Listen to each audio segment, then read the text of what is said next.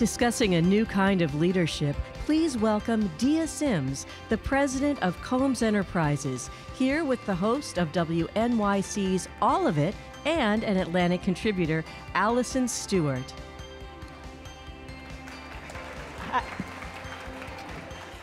Hi, everybody. Thanks for being with us. Nice to see you, Dia. Oh, great to see you. So to give a sense of what's in Dia's portfolio, Combs Enterprises includes the brands Bad Boy Entertainment, the clothing line Sean John and Zach Posen, Ciroc Vodka, De Leon Tequila, the Blue Flame Ad Agency, Bad Boy Touring, Revolt Films, Revolt Media and TV, and the Combs Foundation. If you go, that's the portfolio. That's the end of our panel. And if you go to the website and you look at the C-suite, it's all people of color, half women. Sean Combs has also founded a charter school as part of the foundation. Yes. And in 2017, Forbes put his estimated wealth at $820 million. So we're going to talk a little bit about Dia's rise, how she started there as an assistant, a little bit about how they've been able to cultivate a culture that looks towards the future. And that was going to be the end of the discussion, but then last night, a little news broke. There was a leak. Dia has a brand new project she's going to be working on. She's going to be leaving Combs Enterprises with Sean's blessing. And we're going to talk a little bit about that. You have a big release plan last week. Pesky reporters got the story. So Dia, what had been your original plan? You're a little girl. Oh, golly. Well, that was a long time ago. And honestly, this sounds extremely like Pollyannish, but I did very much grow up in a, do what you love, right? My dad was a police sergeant. My mother worked in a variety of jobs until she was diagnosed with multiple sclerosis. And this was like a woman who would get up every morning, run 3 miles, come make breakfast, take us. So when she started to becoming, when her movement began to deteriorate, it was pretty significant for her. So she stayed at home, which, although obviously the disease was hard to watch, I know for a fact that I was able to benefit by her being home and being able to spend so much time with her on a regular basis. One of the things that was interesting, I think, for me growing up, and didn't realize it at the time, was I grew up in a neighborhood called East Elmhurst in Queens, New York, right near LaGuardia Airport, and also Rikers Island. That's for another day. And in that area, there was this burgeoning of hip-hop. So if you're familiar with Salt and Pepper and Kid and Play, a gentleman by the name of Herbie Lovebug, a bit of a precursor to Puff Daddy, Brother Love, Diddy, whatever you know him by. So literally I would be like a kid, and in my backyard I would see like Salt and Pepper practicing their dance moves over and over and over again.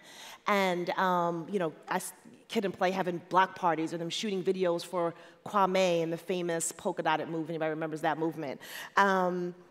And what was interesting to witness was this like cool cultural hobby all of a sudden turned into a significant industry. So a few years later, there's a full feature film and movies across the United States called House Party, right? I start to see them opening up barbershops locally. Like now they're actually writing checks to the local schools. And obviously from 9 to 13, I don't think I consciously realized it, but I don't think it was a coincidence that I ended up then working for Puff Daddy for 14 years later and saying like, hey, wait a minute, this hip hop is bigger than music. This is an entire culture that's now a $1 trillion global industry. That's right now the #1 streamed music source on Spotify.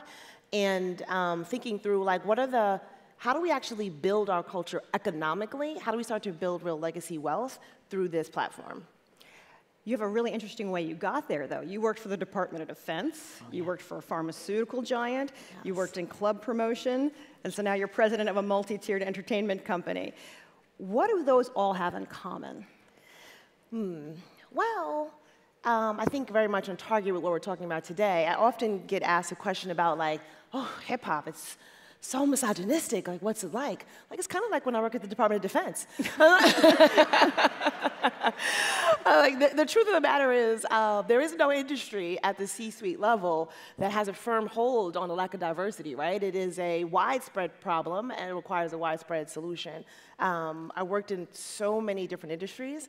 DOD, not too far from where we are today. I threw parties in my 20s, not too far from where we are today.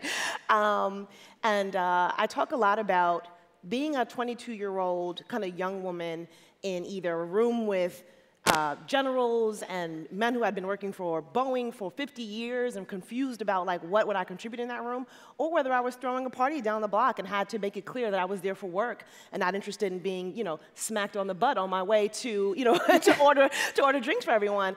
And I started this kind of mental thing, which I call now like the clipboard effect, which I don't think anybody has clipboards anymore, but at the time, myself and the women that I work with, I would literally, like in the beginning of the day, like I would go to Staples, buy a bunch of them, and hand out physical clipboards. Because if you had a clipboard in your hand, you were treated differently. The gentlemen in the club, they would not, they would say, oh, excuse me, which way, or how can I get it? If you put it down, it was a very different interaction. So for me, particularly as I started to become in heavier and heavier rooms, I would mentally think through, like, what is the gravitas in the way I enter a room? What is the level of information I'm going to bring to the table that's kind of this, I don't know, metaphorical clipboard effect? How did you first meet Sean Combs, PW? So the way I received this, so actually, I grew up in the mid-'90s, so I don't even know if he knows this, but we definitely were in some of the same circles at that time period. But the way this job came to be was I worked in radio, another job, and advertising sales, and I inherited the music labels in New York City at this like upstart hip-hop station for Clear Channel. And one of the executives who worked with him reached out to me and was like, Sean is looking to hire a new chief of staff.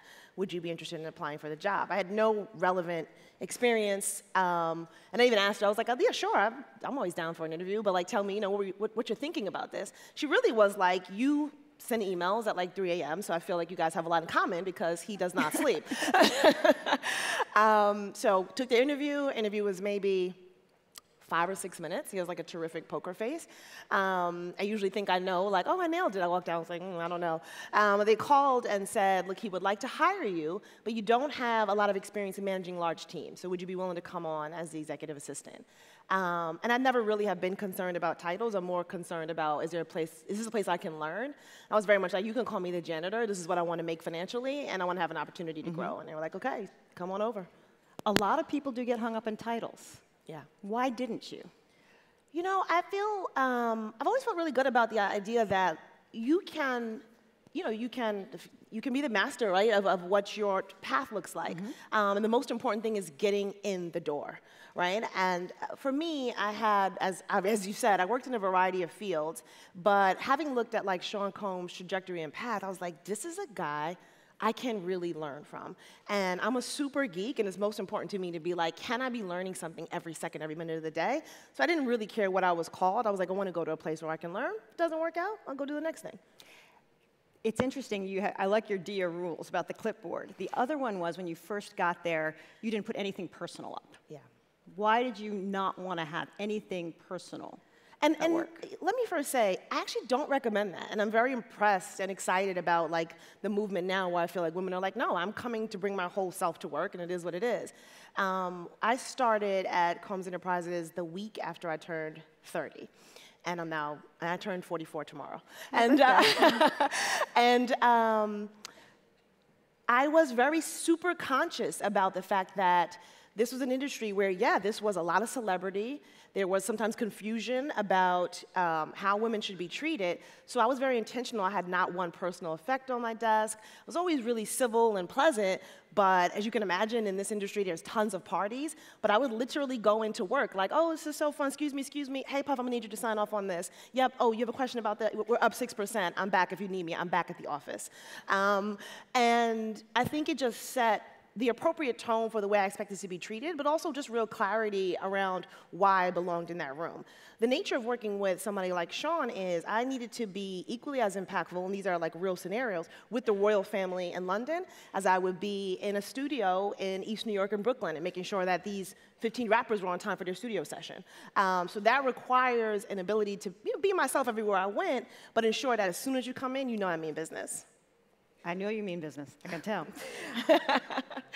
I talked a little bit about at the top what your C-suite looks like, and at Revolt Media, it's 67% people of color, yes. 50% of the women at the CVP level, at the senior vice president level, are women.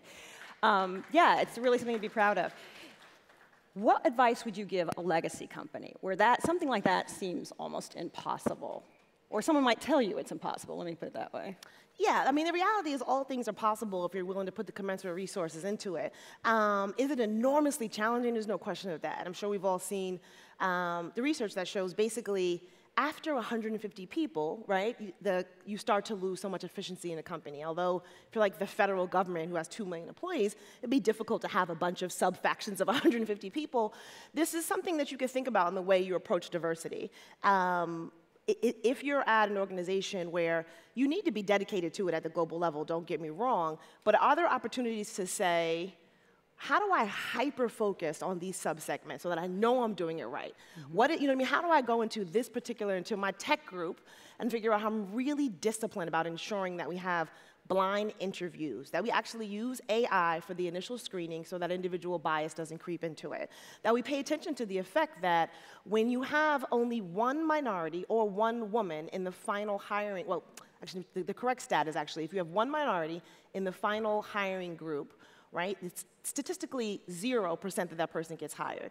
If you have 2 or more for minorities, it goes up to 194 times more likely. For women, it goes up to 74 times more likely. So it's easy to say, let's have at least 2 minorities in the recruitment pool. That data bears that out. That's an easy thing that you can actually put into practice. I would also say the reality is, although workplace diversity is a huge and gaping issue in America, it is a reflection of a much larger issue. So it's hard to be diverse at work if you're not diverse at home. It's just the truth. And we all tend to self-segregate in whatever group you're in. So it is important to be intentional about creating and developing legitimate relationships across serious lines of difference. Not like a Pisces and a Libra, right? Like serious lines of difference, because it's difficult. I've been grateful that I've been able to have relationships with, C-suite of huge multinational organizations that can pull me aside and say, like, we want to do better, but we don't know anybody else like you. And that now, I know people who'll be offended by that and say, that's a ridiculous statement, but I'm happy to have an open, clear conversation. I'll be like, I got you. What do you need? You need more? I know thousands of brilliant, I'm not a unicorn. There's a million people like me, and if you don't know them, let me be the bridge. It's interesting. People talk about the pipeline. When you talk to people about diversity issues, a lot of times they'll say, but the pipeline, but the pipeline. But there can be more than one pipeline. I mean, it doesn't have to just be everybody coming out of Wharton and Tuck. I mean, I think about HBCUs and Greek organizations. There's all kinds of places to recruit. Yeah, I think the pipeline is a little bit of a misnomer, but because to your point, there are historically black colleges and universities. There are what's called the Divine Nine. If you go to the black fraternities, right, that's particularly for African Americans, but these type of things exist in every diverse segment. Again, I think you're dealing with a bigger issue, though, that there are sometimes pipeline issues, and not to, this may be a little bit of a heavy topic, but I think we need to be able to deal with these kind of things in real life. We live in a country, actually, when you look at history, one of the only countries where in times of slavery, the amount of anti-literacy laws was a real thing. Mostly everywhere else in the world, if you were in a slave population, you could still read, right? So here, from the 1400s to the late 1800s, you were not allowed to read by law. You would be potentially, that's a big deal. So there are legitimate things that this country has to kind of deal with to overcome and say well, maybe tech is not being taught at the early ages, or maybe there is a real dearth. And that's the case. What are we doing collectively to account for that, to make sure that the companies are truly diverse, which is actually just good for business? It's actually just good for profits. So it's worth, I think, the short-term appropriate level of investment for the long-term ROI, both financially, and it's also just the right thing to do for the moral fabric of the country. Let's talk about your new business for a moment, because this is an opportunity to start a business the way you want to, and you're going into the CBD business. Yes. So I often talk about industries and real innovation sometimes have to start from scratch, right? So we often mistake improvement for innovation.